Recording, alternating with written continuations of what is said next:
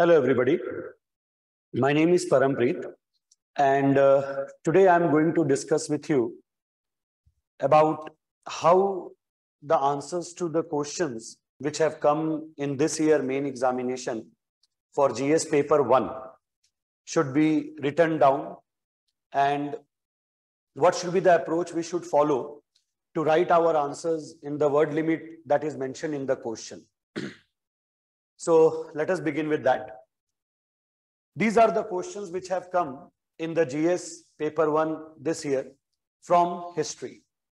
There are 3 questions which have come from the culture portion and 2 questions have come from the portion of modern history that relates to the British conquest of India and the Indian national movement, and 1 question has come from the post-independence consolidation and reorganization. One thing which I would like to tell to all of you, that these questions which have been given this year in the examination can be answered with very little understanding about the approach in which the answers to the questions in UPSC is needed. Most of the time, the students inside the examination hall get worried after seeing the question, only because they would have never thought about that kind of question from the topics which they are studying. I would like to tell you that these questions which have come in this year examination could easily have been written with little bit of common sense, which can be applied by any student if he has studied basic books of the history. The first question is, how would you explain that medieval Indian temple architecture represents the social life of those days? Now, whenever we study the medieval history, one portion of the medieval history is about the development of art, architecture, literature during the medieval ages under different dynasties. Now, here they are asking about the temple architecture of that period and how does it reflect the social life. Now, the word sculpture, which is mentioned in the question, simply means an art of making any kind of statue or an idol by carving of the wood or stone, by modeling a clay, or by casting in the melted metal. The sculptures which are found inside the temple, one thing which they always indicate is about the religious belief of the people at that time. Here are the names of some of the important towns of the medieval ages from where we find the temples built during those times.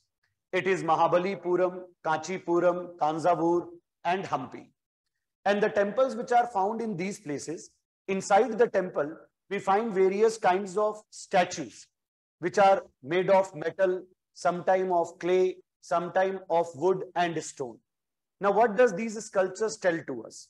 First and foremost, these sculptures tell us about the religious belief of that time, that is, the gods and goddesses which were worshipped by the people in that period.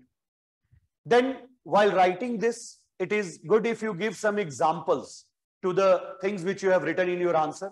So, in the example, one example which we can quote is about the Vijayanagar temples. Vijayanagar dynasty belonged to the medieval ages, and under the rulers of the Vijayanagar, many temples were constructed, especially in their capital, Hampi. There are 2 good examples which you can give. One is Hazar Rama temple, and the another one is Sri Vijaya Vitthal temple. These are the 2 examples which can be given.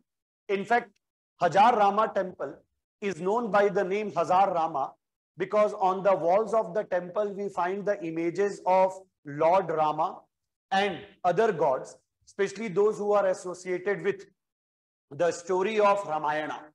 So in that way, from the temple sculpture, we come to know about the religious belief of the people at that time. From the temple sculpture, we also come to know about the gods and goddesses which were popularly worshipped by the people at that time.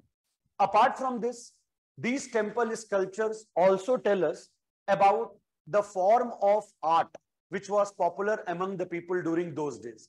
Like for example, in Sri Vijaya Vitthal temple. This temple is famous for its musical pillars.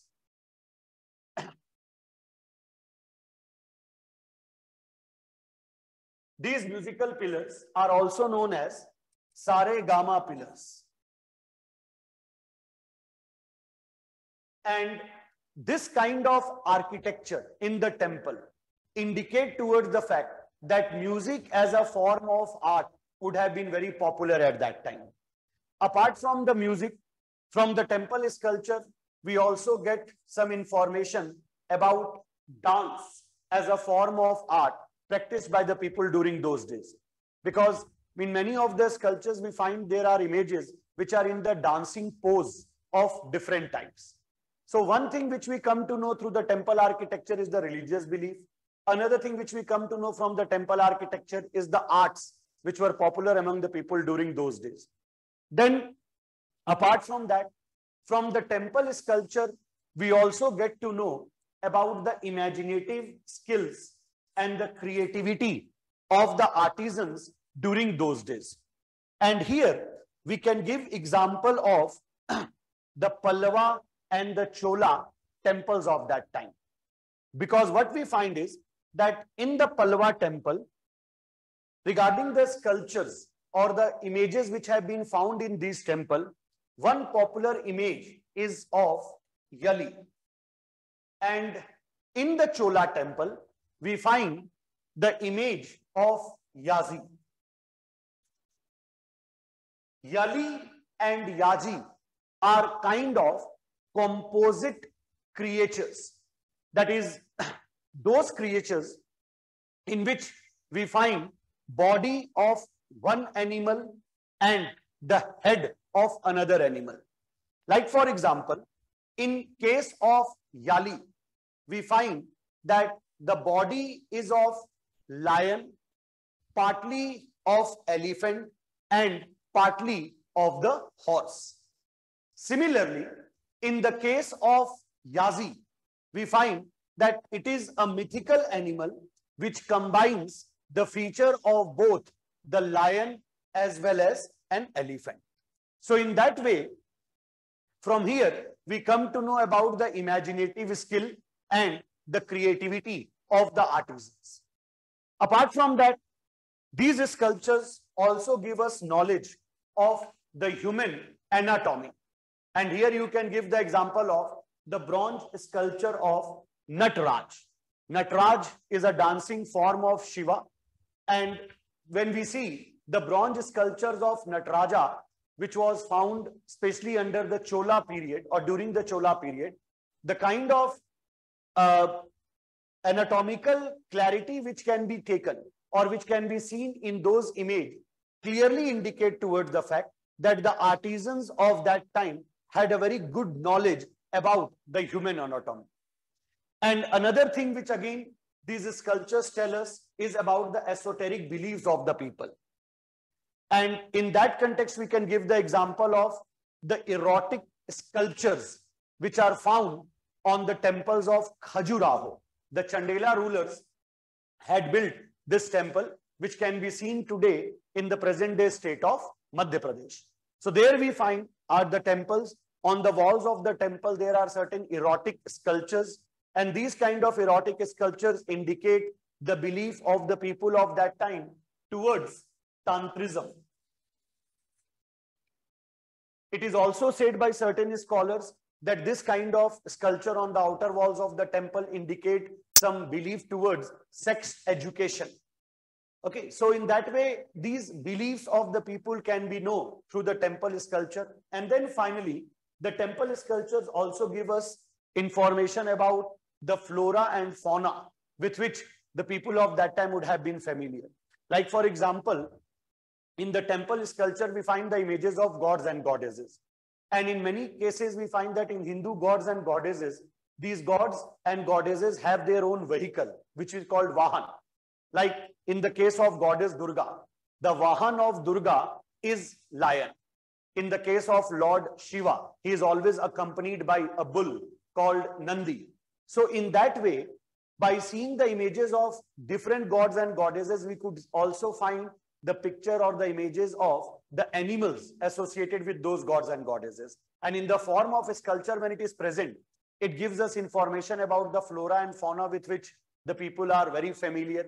Then again, in many cases, we find that Hindu goddesses are also accompanied with certain kind of flowers in their hand. Like one very popular flower, which we find in the context of the Hindu goddess is lotus. So lotus flower with the images of Hindu gods and goddesses, the sculpture in the form of several animals with the Hindu gods and goddesses give us information about the flora and the fauna of that time.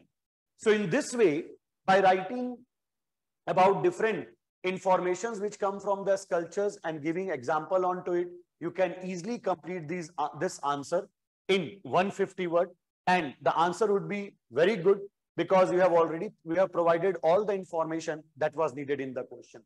Here you can see in the slide, like this is one of the pictures of the of one very important medieval architecture of the India, and here you can see the images of those animals as it is found inside the campus. Okay, and then again, this is the image of Nataraj. So this is what I was informing you, that with these images in the form of sculptures inside the temple and sometime out on the outer walls of the temple, we come to know about the social life of that time and the religious belief of the people of that time. Okay, so that is one. Now the next question, which has again come from the culture portion of your syllabus, is this. Discuss the main contribution of the Gupta period and the Chola period to Indian heritage and culture. Now here, we know that the Gupta age is known as the golden age of India. The time period of the Gupta age is from the 4th century AD to the 6th century AD. So Gupta age is known as the golden age of India. And why it is known as the golden age of India? One major reason for that is that during the Gupta period, we find there was much better development in India in the field of art, architecture, literature, and science and technology. So no doubt Gupta period contribute to the Indian heritage and to the Indian culture in different forms. Similarly, in South India, there is a period called Chola period. The time period of the Cholas is in the early medieval ages, 8th century AD to the 12th century AD. And according to many scholars, the Chola period of South India is the golden age of the history of the peninsular India. So just like the Gupta age is considered as the golden age of India, the Chola period is considered as the golden age of the history of the peninsular India. And here again, when we write these things, we have to put some examples. We have to put certain arguments on the basis of which we would be able to establish this statement that yes, there was great contributions of these periods in Indian heritage and culture. And how can we put those examples? We all know that the beginning of the Nagara style of the temple architecture is from the Gupta period. There are two main forms of the temple architecture. One which is associated with the north, that is Nagara style, and one which is associated with the south, that is Dravida style. So the beginning of the Nagara style of the temple architecture was during the Gupta period. Here you can give one example. There is one Gupta period temple at a place called Bhitargaon in modern day Uttar Pradesh. Here is the picture of that temple. This is one of the earliest Nagara style of the temple in India. And then in the Gupta period, we find there was much development in the language Sanskrit. Sanskrit has been a very ancient language in India, but it is said that it reached to its classical stage during the time of the Guptas. Sanskrit is also said to be the court language of the Guptas. And many texts have been compiled during the Gupta period, both religious as well as secular, in this language. And here you can give some example of the text compiled or composed by the great poet of that time, Kalidas. I hope you all would have heard this name. And Kalidas is also called as the Shakespeare of India. And why is he called as the Shakespeare of India? Because during the time of Kalidas, we find that some very popular works of that time were composed. And not only the works were composed at that time, even later, when the British ruled India, many of his works were translated into English because British felt that the Europeans should be made familiar with the way of life of the Indian. And one of the best way was to translate these books into English. So one example you can give of Kalidas. Another example you can give here is of Aryabhat.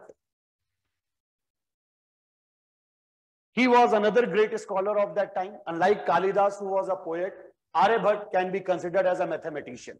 So he wrote a text which is known as Aryabhatiya. And in that text of Aryabhat, we find much of the information which is very much related with the present day mathematics and other branches of science, especially astronomy. So that way you can say that during the Gupta period, there was much rich development in the field of literature. There was much rich development in the field of language. There was much rich development in the field of temple architecture. And that is what is the contribution of the Guptas to the Indian heritage and culture. Then we come to the Chola period. Now the Chola period is that period of the history of South India where the temple architecture of the Dravidian style reaches to its climax. This temple architecture begins under the Palwas and then it reaches to its climax under the Cholas. Give one example, which is a very good example, that is Brihadeshwara temple or Rajeshwara temple. It is in present day Tamil Nadu, and this temple is famous for its Vimana or the tower which is made upon the Garbhagriha of the temple. That is the tallest tower of any temple in the world, and it is also one of the UNESCO's World Heritage Site, this temple, Brihadeshwara temple. Then Chola period is also famous for the bronze sculpture of Lord Shiva in the form of Nataraja. Just now in the previous question I mentioned about this to you. You can also write about that in this answer. And one very important thing about the Chola period is that Cholas as the rulers in India have formed an empire which is not a land empire but is a maritime empire. Cholas are one of the rulers of India who have created that kind of a maritime empire. Many parts of the present day South and Southeast Asia were under the control of the Cholas. And in this context, the presence of the Chola kings in India resulted into expansion of the Hindu cultural influence outside India. Because wherever the Cholas have ruled in the countries of South and Southeast Asia, like for example, Chola have ruled over several parts of the present day Indonesia. And that is why in Indonesian region today, we find some of the temples of Hindu religion. And why this? This is what we call expansion of the Hindu cultural influence outside India. So in this way, one example could be given. Then Chola period is also famous for the wall paintings of the Cholas. And in these wall painting, again, we find there are both religious as well as secular painting.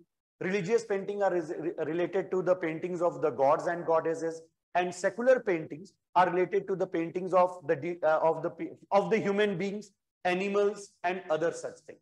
So in this way, both the Gupta and the Chola period is considered as one of the important landmark in the history of India for the Indian heritage and Indian culture. These are few of the examples, and these are the points on which this answer could have been easily written. Then the third question from the culture portion, and this is the image of that Brihadeshwara temple which I was talking to you about. This is the Vimana of the temple. It is said to be the tallest Vimana of that time. And now we come to the third question. Discuss the significance of lion and bull figure in Indian mythology, art, and architecture. This was again a very easy question. Many times, even today, when we see the images of certain gods and goddesses in Hindu religion, we find that these gods and goddesses are accompanied with a lion, with an animal. It can be a lion, it can be a bull, sometimes it is peacock, sometimes it is mouse also, like in the case of Lord Ganesha. So here we have been asked about the lion and the bull. Now, what is the significance of lion in the Indian mythology? The significance of the lion in the Indian mythology is that in Indian mythology, lions symbolize royalty and protection. And that is why not only with the gods and goddesses, with some of the kings also, we find that lion has been associated. Like for example, you all might have heard about the king called Tipu Sultan. He is called as the tiger of Mysore. So why? Because there the word tiger symbolizes his strength, his power. Now here in the case of lion, lion is associated with the symbol of royalty and protection. Along with it, lion also symbolizes wisdom. He is the king of jungle. So he symbolizes wisdom. Lion also symbolizes pride because of that strength, that royalty, that protection which he provides to others. These values or these ideas are associated with him. Now, how do we find it in Indian art forms? Then one good example is the Mauryan art. You all may be knowing about the king Ashoka. And upon the pillars of Ashoka, we find there was a lion capital. The same lion capital of the Ashokan pillar was later adopted as the national emblem of India. Even today, in that national emblem, we can see the image of the lion which was there upon the Ashokan pillar. So, during the Mauryan period, lion came to be associated with the idea of the glory and the power of the king. And Mauryan ruler Ashoka was very much influenced by Buddhism. So that is also one of the reasons that why in the capital of the Ashokan pillars, we find the image of lion. Then lion in terms of religion is associated with both Buddhism and Hinduism. In case of Buddhism, lion is associated with bodhisattvas.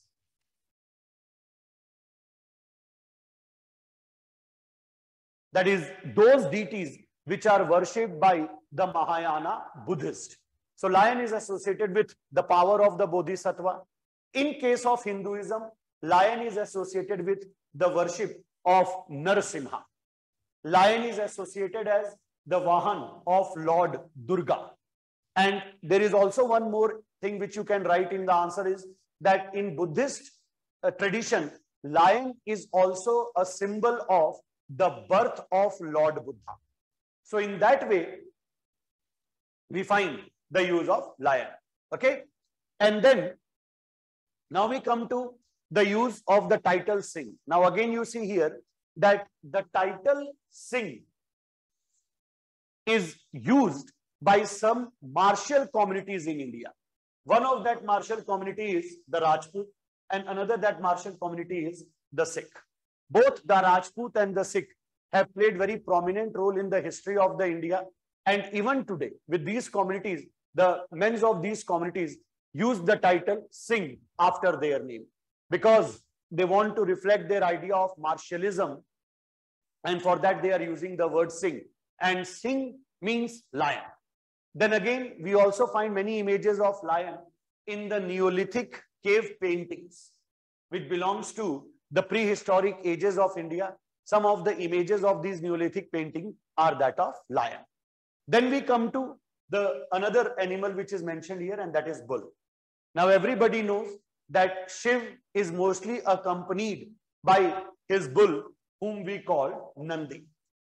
And why? Because here the bull symbolizes fertility and strength. So the bull in that way is one of the vahanas of the powerful god Shiva. And in many Shiva temples, if you go to visit those temples, you can find these kinds of images. This is the image of the bull, Nandi of Shiva. This is one image of the Shiva's bull in front of the Hindu temple, Revalsar, Himachal Pradesh. Then this is another image of the bull, which is from a temple in Thanjavur. This is another image of a bull, which is from a temple in Gangaikonda, Cholapuram. And just now, as I mentioned with you, this fact that Indian culture has also been influencing the cultures of certain South and Southeast Asian country. So there is one very popular temple in Indonesia. That is also a Shiva temple. And the reason here which can again be given is that Chola rulers were mostly the worshippers of Lord Shiva. So there is one image of Nandi at Parambanam, which is a temple in Java, Indonesia. So there we find that these images are found. So again, you see that how bull has influenced the Indian mythology, art, and architecture. Then in the contemporary times, also, you will see that in the art of making cinemas, both in Bollywood as well as in South India, Tollywood, in both these arts, in Bollywood as well as in Tollywood, we find that whenever the hero's glory and power and strength has to be shown, he is made to fight with lion and bull. In one of the very popular films from South India, Bahubali, we find this scene. So here one of the lead character of that film is fighting with the bull. Why? Because they had to show about his strength, about his power, about his courage. Then in one of the Bollywood films, here we see the hero is fighting with a lion. So in that way, in both the cases, lion as well as bull has been used to showcase the glory, the power, the strength of a person. So that is how we find in Indian mythology, these two animals have been taken. So these were the three questions from the culture portion. Then we come to the next question. The next question is from modern history. Why did the armies of British East India Company, mostly comprising of Indian soldiers, win consistently against the more numerous and better equipped armies of the then Indian rulers? Now this question is about the causes for the establishment of the British rule in India, or the causes for the success of the British in India. No doubt the question is mostly indicating towards the military weakness of the Indian rulers. But when writing an answer, we should take a bigger picture so that we can justify the statement which has been given to us in the question. Here, we can begin our answer with this thing: political weakness of that time. And this is what I many times tell in my classes also, that we or our rulers of that time did not got defeated only because of their military weakness, but also because of certain conditions of that time other than military. And what is that condition? The political condition of the 18th century. In the 18th century, British occupied India. And that is the period when we find that the Mughal Empire has declined. After the decline of the Mughal Empire, there was the rise of regional kingdom. Kingdoms like Awadh, Bengal, and others have come. And among these kingdoms, we find that one major problem was the lack of unity. These kings of different kingdoms could not unite. There was hostility among them. There was bitterness among them. They kept on fighting with each other. So 18th century is that period when complex power struggle is going on among the Indian powers for political supremacy in India. Now, in that complex power struggle, we see that British had an advantage. How British could easily play their politics of divide and rule in this situation. And here you can give some example. One example you can give that how to defeat Tipu Sultan. British broke the alliance between Mysore, Maratha, and the Nizam. This alliance was built by Hyder Ali. Tipu, when he became the ruler and was fighting with the British broke this alliance. They won Marathas and Nizams to their side. And with the help of them, they defeated Tipu. And later, they also fought a war with Maratha. They defeated Marathas. And then they made Nizam sign a subsidiary alliance treaty with them. So it is not about the military weakness only. It is also about the political conditions of that time. So this is one thing from which we can begin our answer. Then another thing which we can write here is the lack of understanding or a foresightedness among the Indian rulers. The Indian rulers of that time failed to understand the true intentions of the British. And that is also why they were not able to stop them from conquering their own motherland.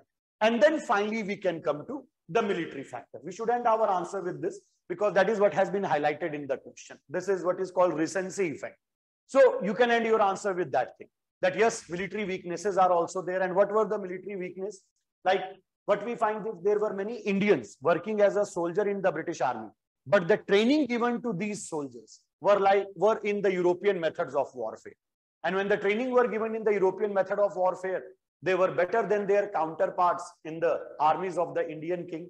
Then another thing which we find here is that Indian soldiers serving in the British army had superior arms and artillery, because the British army was using that, so they could also use it. Then the British Indian troops were far more disciplined than their Indian counterpart, because European armies were created as an army under one unified command, and European army has to follow certain codes of discipline which were absent in the case of the Indian armies at that time. British Indian troops fought under a unified command of the trained British officers. And here you can again give an example, like if you can give an example of the Battle of Buxar. In the Battle of Buxar 1764, the number of the British army was very less as compared to the Indian army at that time.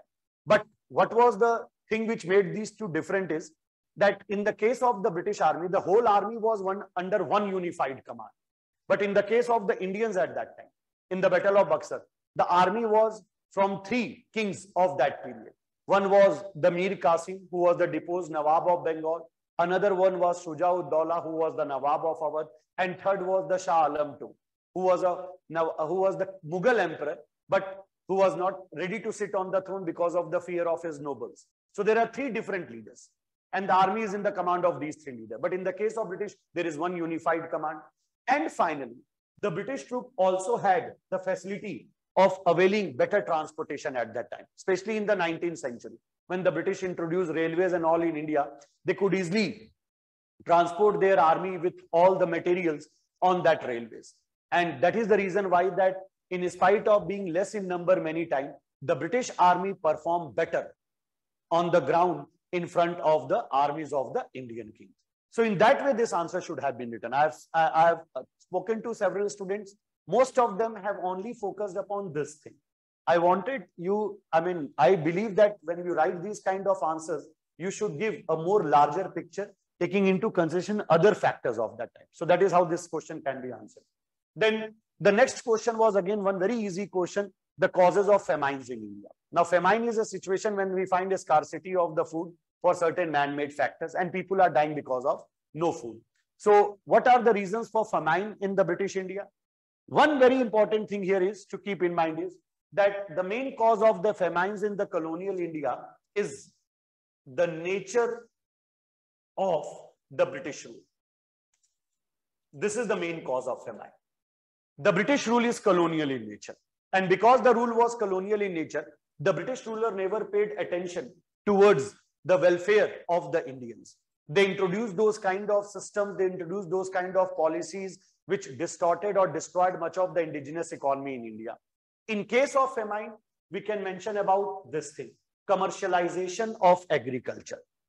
As a result of commercialization of agriculture, which came to be witnessed in India, especially from the 19th century onwards, most of the crops which are being grown are the cash crops, because these crops were to be used by the British industries for producing the goods.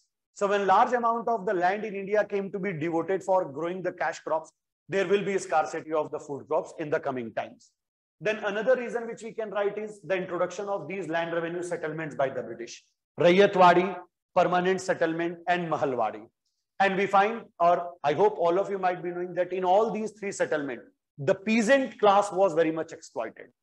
And peasant class was forced to give so much of money to the zamindars, to the money lenders, to the government, that he was not left with anything at his hand with which he can fulfill his own basic need of the food and shelter. And that is why at certain times, when there was high inflation in the market, in the food grains, we find that peasant was not in a capacity to buy that food. And he is himself growing the land of somebody else, or he is himself growing the crops which he cannot eat, like the cash crop. So in that way, there was again scarcity of the food for the peasant class. Third reason which can be given is the insensitive approach of the government towards the peasantry. The British government never took any care about the welfare of the peasant class. In the case of permanent settlement area, they left the whole peasantry into the hands of the zamindars, who were very exploitative.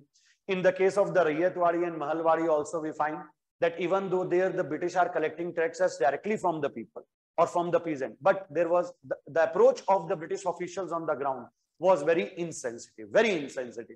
And that is why peasantry was left with nothing to feed their own stomach and to feed the family members. And most of them died because of the scarcities of the food. And then finally, one more point which we can write here is about the ruin of Indian artisans because of deindustrialization. And this is where we find that when the British goods started coming to India, or the manufactured goods of Britain started being exported to India, then many Indian artisans and handicraftsmen lost their employment. They had their only source of livelihood is those handicraft and art forms, but they lost all that employment. When they lost all that employment, then they also had to suffer with poverty, and the condition of the poverty among the artisan class resulted into various amount or many number of death because of the scarcities of the food. So that is how we find sudden spurt in famine in the colonial India since the mid-18th century because of the British policies in India and because of the approach of the British as the rulers in India. Very nice, very easily this answer could be.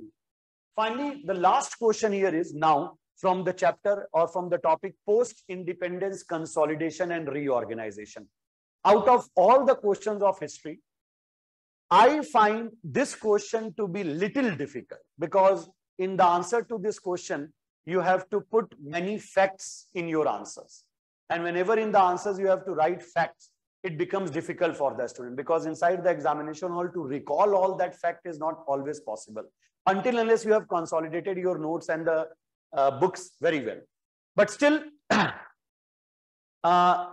answers to it can be written down because we keep on reading about this in the newspapers even today. And the question was something like that the process which started in the mid-19th century is continuing. So some contemporary issues can also be taken into it. And that is how you can easily write this answer. There are certain historical aspects of it. There are certain aspect of the contemporary time also into it. Like this question is something which should be started from the period 1858. I think we should start writing answer from here. And why 1858? Because it is talking about the mid-19th century. So mid-19th century means this period around 1850s. And why I'm saying 1858? Because in the year 1858, the power of government in India was transferred from company to crown. And now the crown will directly rule over India.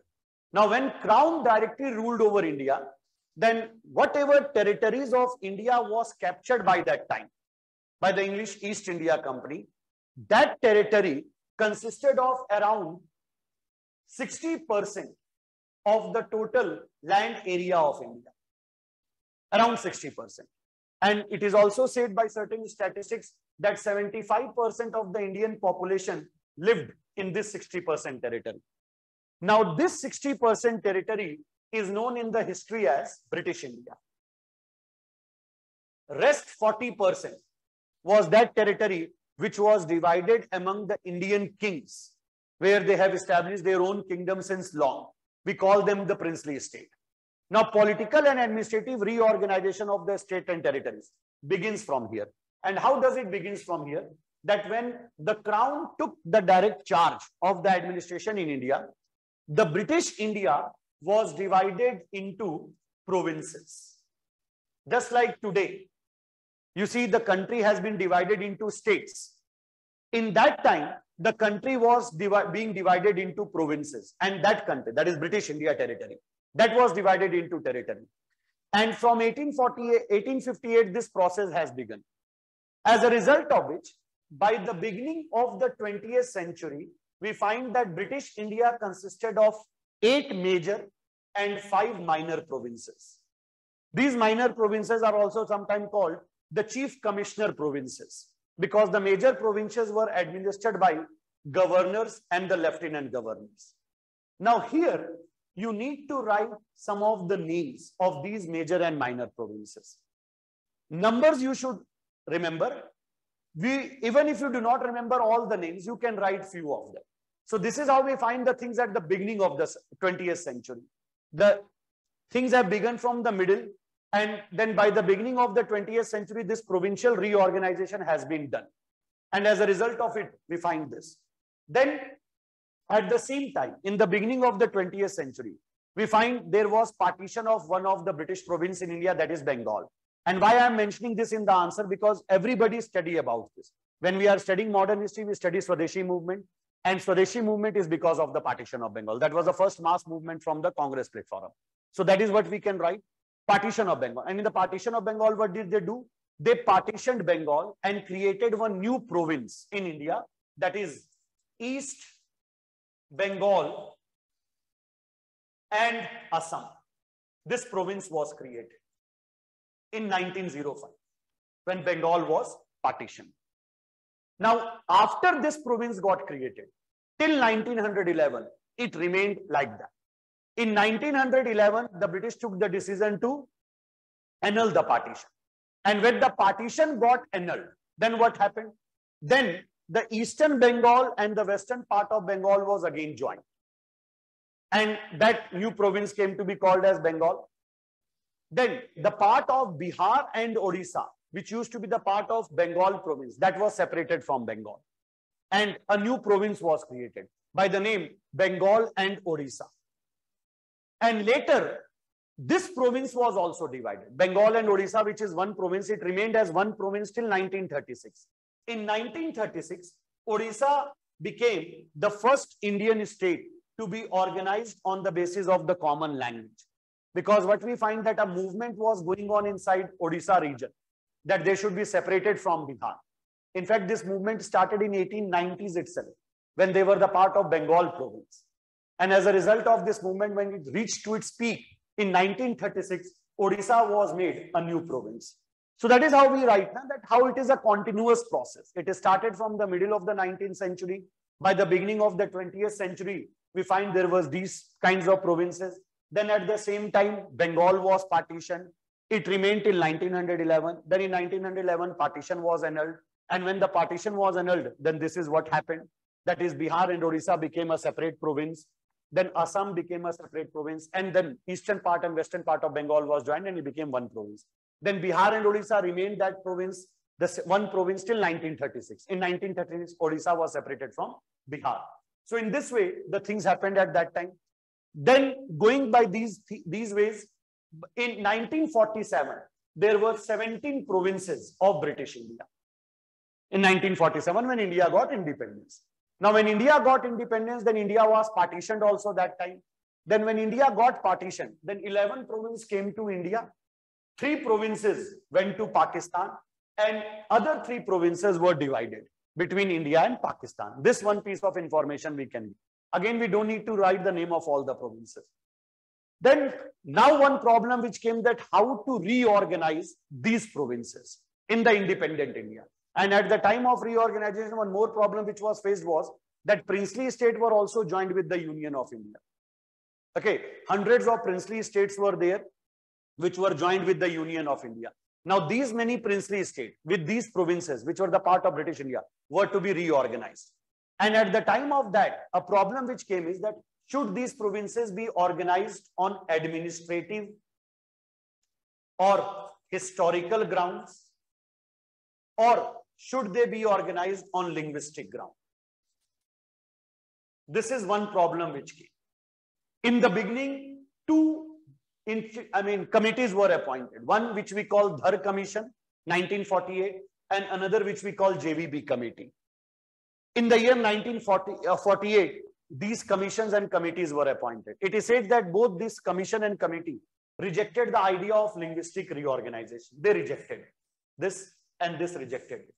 And when they rejected it, there was much agitation in South India, as a result of which, coming under the force of the public opinion, in 1953, the government has to create the first linguistic state, Andhra Pradesh, for the Telugu-speaking people in this region.